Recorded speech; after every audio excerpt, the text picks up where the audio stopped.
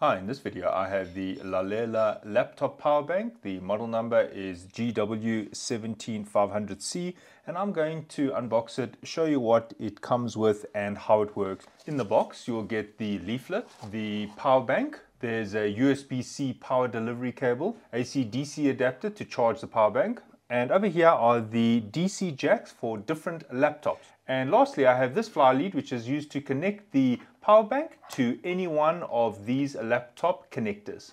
Right, just having a look at the size of the unit, it's only 16 centimeters long and just over 8 centimeters wide, just over 2 centimeters thick. If you're familiar with the Romos power banks, this is the 30,000 milliamp hour, and just to show you the Lalela side by side to give you an idea of the size. Right, on the right hand side is a power button. When I power it up, you should see the bar LEDs over here showing you the charge capacity, which is still available in the unit. At the moment, it is fully charged. On the top, I have a USB-A output. I have these two DC jacks. This one over here is used for charging the battery bank. Here is the AC adapter, and to charge the unit, I just plug in that DC jack into the DC1, or the input as it's labeled there on the face of the unit. Right, now I'm now charging the unit. Notice the LED on the AC-DC adapter is red. When the power bank is fully charged, this will go green. For example, there it is now fully charged and it has turned green. So it means I can now unplug this because my power bank is fully charged. Right, now the DC2 output over here is used for any one of these laptop connectors. Now let me show you what I mean. So I'm going to connect the supplied fly lead, and notice that I use the thin size of the barrel connector. Notice there I'm plugging into the DC2. And now I can select any one of these adapters for any type of laptop that I may have. So I'm going to demonstrate firstly using a Dell laptop. Now on the side of these little adapters, it actually says the brand. For example, over here it says for Dell. So I'm going to pull this one out and notice that I can just plug in this DC jack into the back of this adapter. Now this is the standard Dell size DC jack for the Dell laptops. Right, so here's a Dell laptop, and there on the side I can plug in my little connector. So I have my DC jack to the Dell adapter, and I'm now effectively charging this laptop. Right, so at the bottom here, it is showing that my laptop is currently being charged. And something that's interesting is that the unit does not need to be switched on. For example, the minute I plug it into the output port of this power bank, it immediately starts charging the laptop. Notice when I unplug it, it now is no longer charging the laptop. I plug it back in and it is charging the laptop, whether the power button on the side is turned on or off. There the bar graph LEDs are on and it is still charging my laptop, and even when I turn it off, notice that it is still charging my laptop. Now over here I have a Lenovo laptop, and if I go through the variety of connectors here, and if I look in the little leaflet, it shows me all the laptops that this unit is compatible with. But what I want to bring to attention is that the top one says M for Lenovo, but in my case, my brand new Lenovo uses this type of jack. So even though the little leaflet recommended this one, what you need to do is match up the closest jack with the unit that you have. So for example, my Lenovo is probably matched to this one over here, and it says G. So all I'm doing is I'm plugging in this fly lead and I'm plugging the other side into the DC out. And now over here on the side, I can plug in and I see that it is a close match. I also noticed that the little charge LED is on, telling me the laptop is charging. Right, so if your laptop is not fitting according to the key over here, just do trial and error to locate the correct terminal or the correct plug by matching it up, seeing which is the closest fit. Right, now over here, it also has a power delivery port, and this is the USB-C output. Now the unit does come with a USB-C to USB-C cable. So I'm now plugging into the USB-C output, and now I'm going to use the USB-C to charge my cell phone. However, in order for the USB-C to work, I need to power on the device by switching it on the side. So I now can plug in the USB-C into my cell phone. Right, it is now charging my cell phone. Now, because this is a power delivery port, which means it should be at the laptop charging voltage, I could potentially charge a laptop with USB-C power delivery from this cable. Now over here I have a 17-inch laptop. This is the Dell Precision range. And it can be charged by either one of these power delivery ports or both. So if I plug in the USB-C on the side here, then I must make sure the battery bank is turned on the side. I've plugged in the USB-C over there, and there I've connected it to my laptop on the USB-C power delivery port. Your laptop must be able to be charged from USB-C, which in this case this laptop is. Now the only thing is that this is a large laptop, and unfortunately it is not charging this laptop. The laptop comes up with a warning saying battery is not charging. I assume for smaller laptops it should be working, but in my case with this large laptop it is not working. And there is the notice that I get. It says PC isn't charging. Now there's a USB-A port on the side here which can also be used for charging your cell phone. And over here I've got a little USB port monitor which can measure the voltage and current coming out of the port, and I will measure it for you. So I've plugged in my little USB volt and current meter, and now I'm going to attempt to charge my cell phone. I'm connecting it to this cell phone which has a 5000 milliamp hour battery, and over here you can see that the voltage is 5 amps and the current is building up to almost 2 amps, 1.9 amps. I'm satisfied with that because even when I connect it to a dedicated charger that is over 20 watts, I also get a maximum of 2 amps when it's at 5 volts. It's not going to cascade the voltage higher. It's just going to stay at 5 volts. So over there my cell phone is currently at 45% and it is currently charging. However, I do note that it doesn't stay at the 1.9 amp. It tends to drop a bit. So at the moment it is now at just under 1 amp, but it is still charging my cell phone. All right, I've plugged in another cell phone which can tell me if it goes into fast charging mode or not. And in this case, the current is about 0.5, 0.6 amps, but unfortunately the phone is not flipping over into the fast charging mode. However, if I need the fast charging, I can just use the USB-C, and there the phone has gone into the fast charging mode.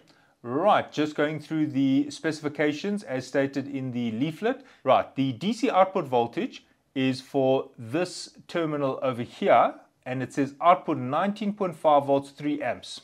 That is this output over here, the smaller DC jack. It says DC2, and this is the one where we use that fly lead to connect to the adapter for your laptop. One of these different adapters for the variety of laptops which this unit can power up. So that voltage is 19.5 volts at 3 amps. There is a second specification here which says 24 volts at 3 amps. Now this DC input over here, it says DC1 input, is actually a dual personality port and can also be used as an output. At the end of the video, I'm going to show you how this one works, and I'll even test it to show you whether it meets the specification or not. This one is the DC1, and this one is what they mean when they say 24 volts at 3 amps. And it's over here, and that's why it says output 24 volts at 3 amps. And the reason why it says input is because it's a dual personality port, meaning it can be a charging port and it can be a discharging port to power up one of your devices.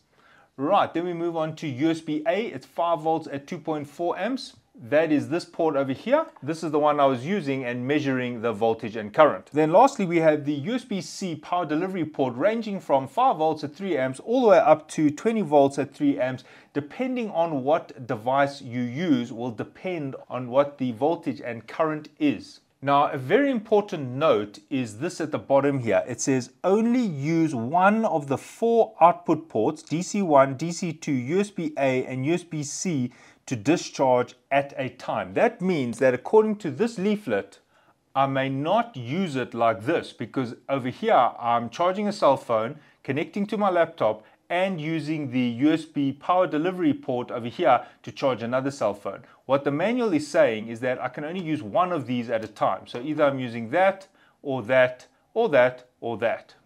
Right, now the last thing I'm going to just demonstrate is this 24 volts at 3 amps, and that is the DC1. Now, according to the manual, this port over here can also be an output port. So I'm going to test it, and I'm actually going to measure the current. Right, now the unit says that it can provide about 2.5 hours of capacity. It does say depending on the device powered. And I'd like to just test the discharge rate of the unit. Now it's fully charged. There is the charger, it's green, so I can unplug that now. And what I'm going to do is I'm going to load this up with about a 1.5 amp load depending on the resistors here.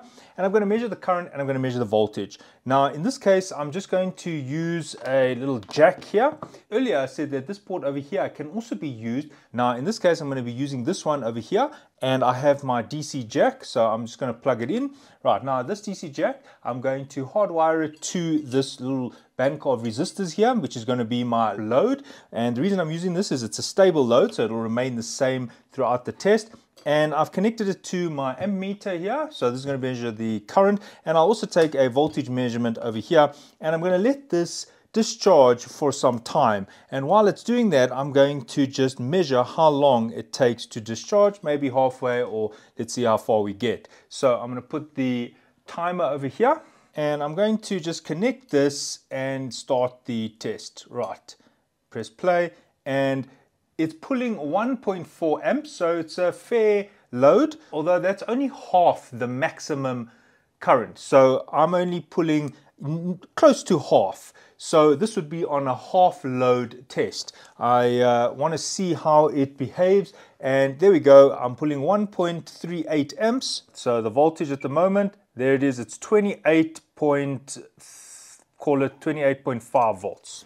Right, so if I times the voltage with the current, I get a power of 39.3 watts. So this is definitely not the maximum power that this unit can provide, but let's see how it goes. So this is close to a 40 watt load.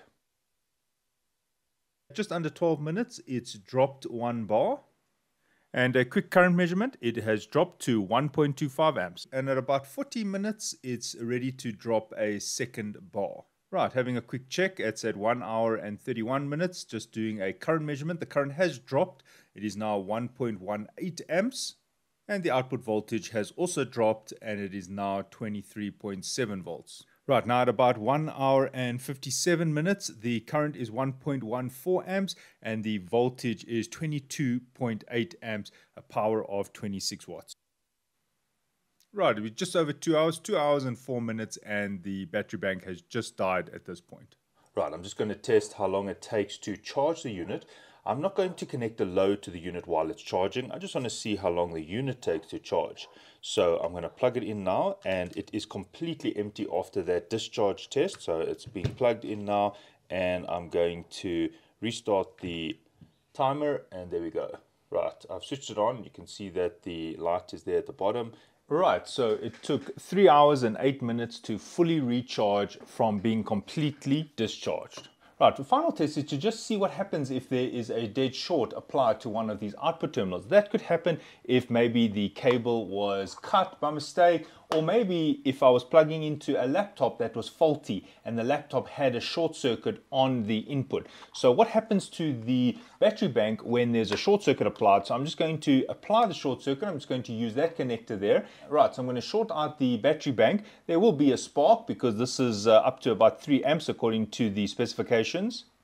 Right, so there was the spark. Notice that the unit is off. If I try connect my USB on the side here, and even when I try and power it on, nothing is happening. It's completely offline. Look at that. However, in order to get this unit back to normal, I have to insert the charging cable, the AC adapter cable. And once I insert the AC adapter cable, I can now reset the device. And if I plug in my cell phone, there we're back in business. The device is now still working. So it does have an overcurrent protection, which is great. Alright, so my final thoughts on the unit. Well, overall it works pretty well. They claimed it can provide 2.5 hours, and also they claimed that it is almost 65 watt hours.